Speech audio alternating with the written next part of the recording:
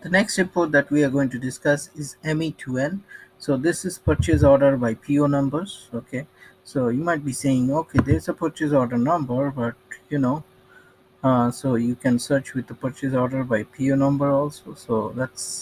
So here you can put, suppose I double click on it, one of this, and here, let me see, here we have a PO number.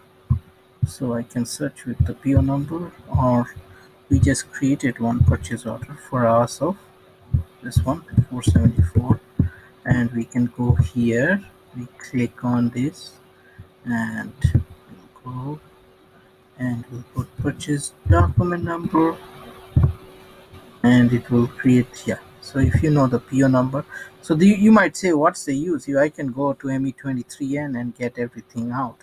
I think there is a big use for this is you can easily find out uh, how many POs are there for a different plant.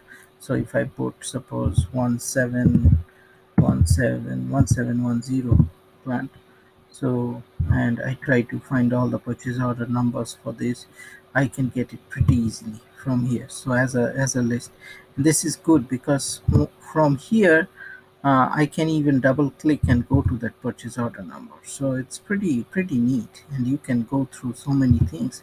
And these are standard, right? Let's be honest. You should be using standard stuff rather than build custom.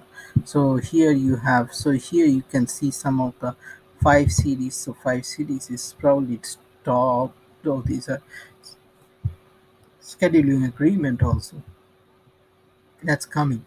So here you can select, suppose, document type, and here you can just put purchase order. So if you want, so here you will not, so this is NB. Okay, so here all the purchase orders are coming, so this is pretty useful. And here you can put validity, key date, and all those things. So pretty nice, because here you can put even the supplier name.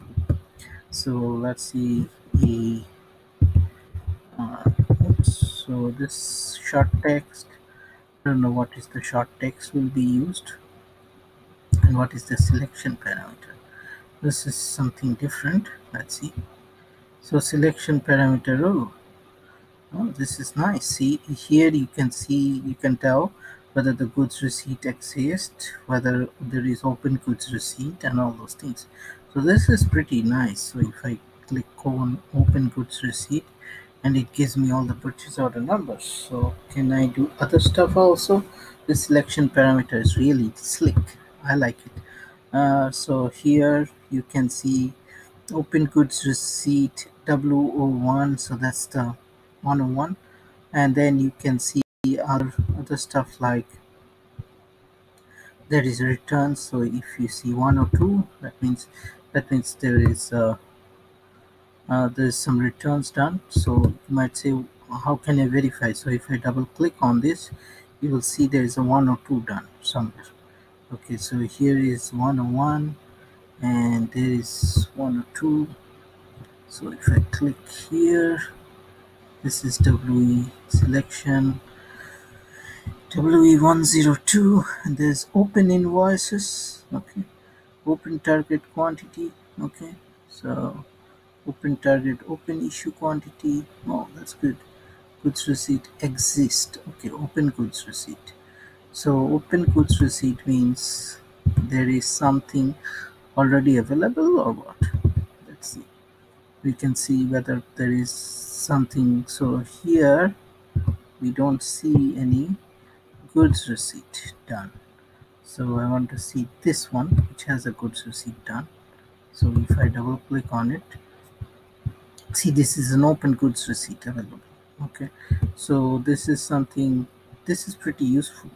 And if I double click on this, there is an open goods receipt available. So that means it's not invoiced. Okay, so here this is one, and let me check another parameter, and that would be rough gr open rfqs open invoice exists. This one is pretty neat. So invoice exist means These are invoices that has invoices. These are POs which has invoices. So if I double click on this, they will have a 51 number. So here it is.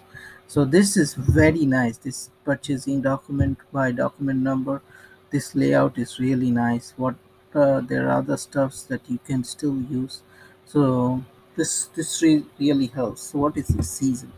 So season is something, no values. Okay, so probably you have to set it up. So suppliers material number. So manufacturing industry, any industry should use this particular report. So the report name is ME2N. It's pretty useful.